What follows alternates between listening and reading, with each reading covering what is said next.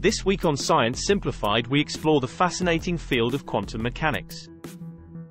Within the following minutes, you will learn the secrets of the universe's tiniest building blocks. Particle behavior at the subatomic and atomic scales is the focus of quantum mechanics, a subfield of physics. Remember to hit the like button and post a comment to participate in the discussion, and subscribe to Science Arena for more interesting science material. A quantum is the fundamental notion at the center of quantum mechanics. Particles' quantum activity is based on quanta, which are the discrete packets of energy and matter.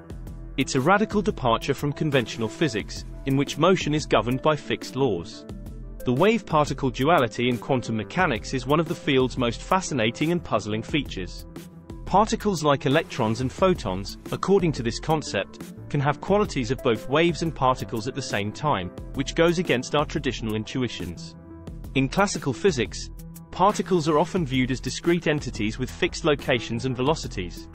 However, particles exhibit strange behavior while operating at the quantum level.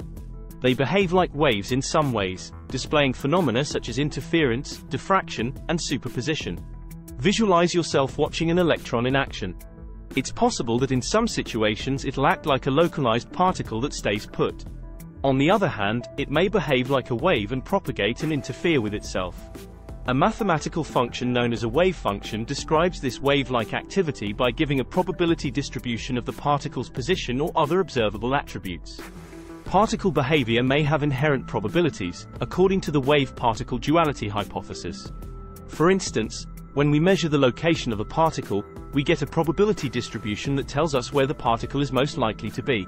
Quantum mechanics differs from classical physics, in which the locations and velocities of things were assumed to be fixed, because of this built-in uncertainty. In theory, even large objects have wave properties, but their wave functions quickly collapse as a result of interactions with their surroundings. This is why we don't typically encounter quantum effects. To fully appreciate the principles of quantum physics, one must be able to recognize and accept the wave-particle duality. It's a mind-blowing idea that runs counter to our common sense, drawing attention to the innate complexity and beauty of the quantum universe. Heisenberg's uncertainty principle is widely regarded as one of quantum physics' most fundamental postulates. The uncertainty principle, first proposed by German physicist Werner Heisenberg in 1927, poses serious challenges to the classical concept of determinism by highlighting the inherent limits of precision in measuring certain attributes of particles. According to Heisenberg's uncertainty principle, we can never know with complete certainty the position and momentum of a particle at the same time. That is to say, there is a hard upper bound on the precision with which we may know both of these qualities at the same time. As measurement precision increases for one attribute, it decreases for another. Let's examine the position and momentum of a particle to get a handle on this concept. While a particle's position describes its spatial location, momentum quantifies its motion and is directly related to its speed. If we know the exact location and speed at which a particle started moving, classical physics says we should be able to precisely forecast its behavior in the future. But the uncertainty principle informs us that such knowledge is impossible at the quantum level.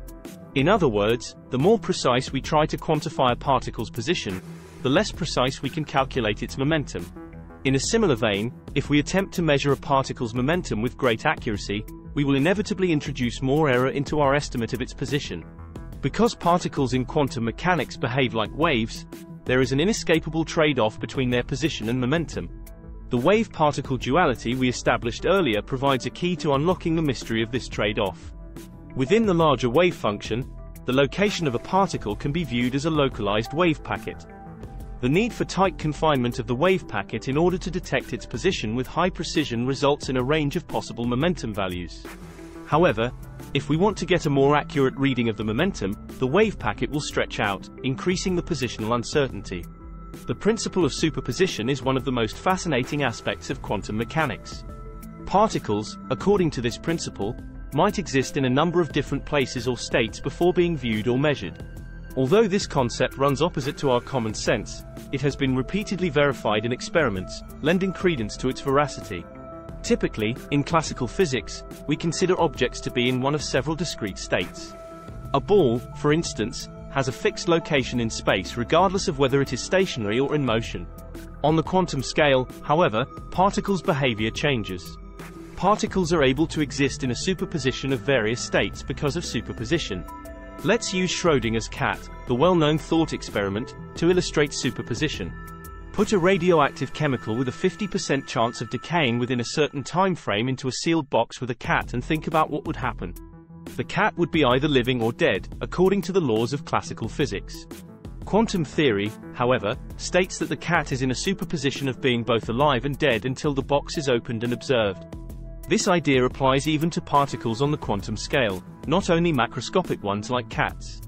An electron, for instance, can simultaneously occupy several different locations and energy levels.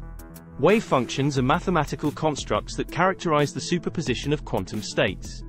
Once a particle in superposition is measured or observed, its full nature emerges. At that instant, the particle's wave function collapses into a discrete state, and its location or status may be determined. Observation forces a particle to settle on one of its possible states, while the others fade away. The topic of quantum computing is one of the most impressive and exciting areas of use for superposition.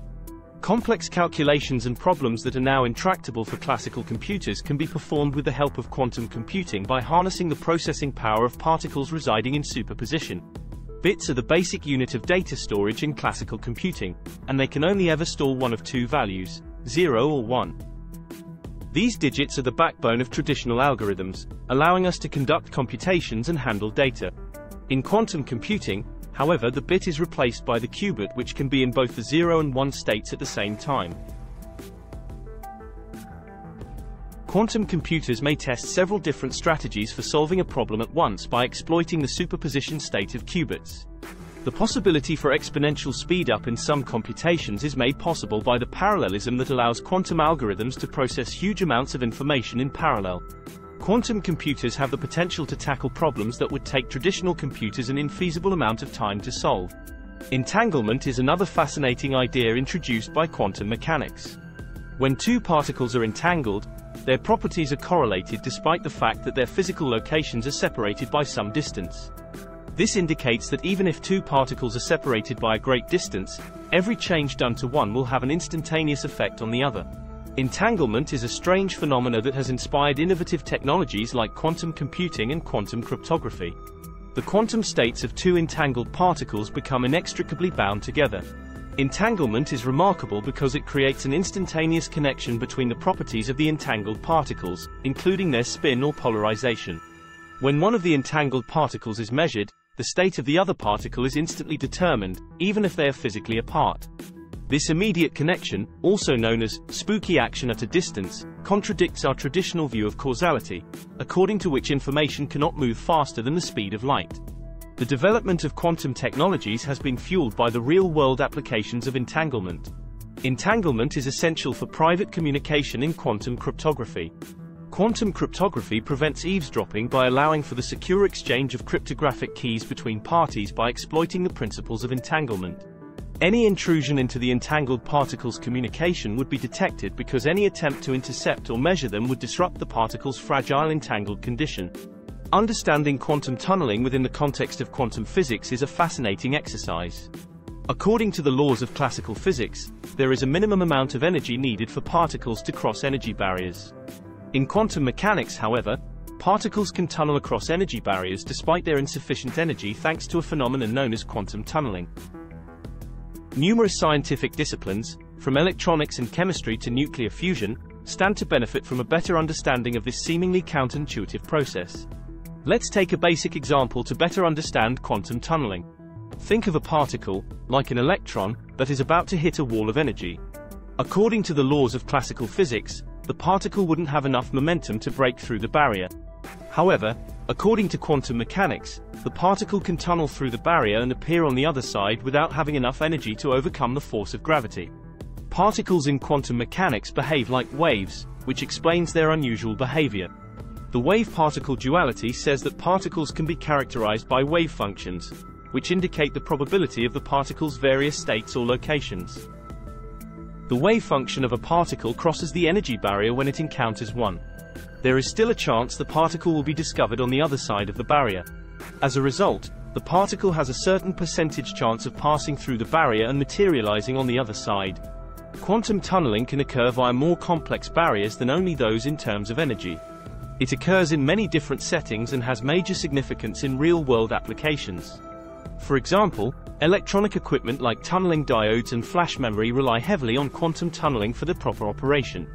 Precision control of electric current and data storage are made possible by these devices thanks to electrons' capacity to tunnel through small insulating barriers.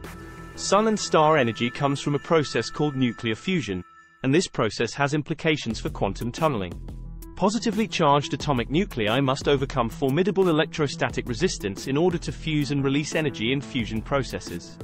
In order to increase the likelihood of fusion reactions and to facilitate energy generation, quantum tunneling provides a means for these nuclei to breach the repulsive barrier. Quantum mechanics has many uses in the sciences and continues to motivate researchers and engineers to break new ground.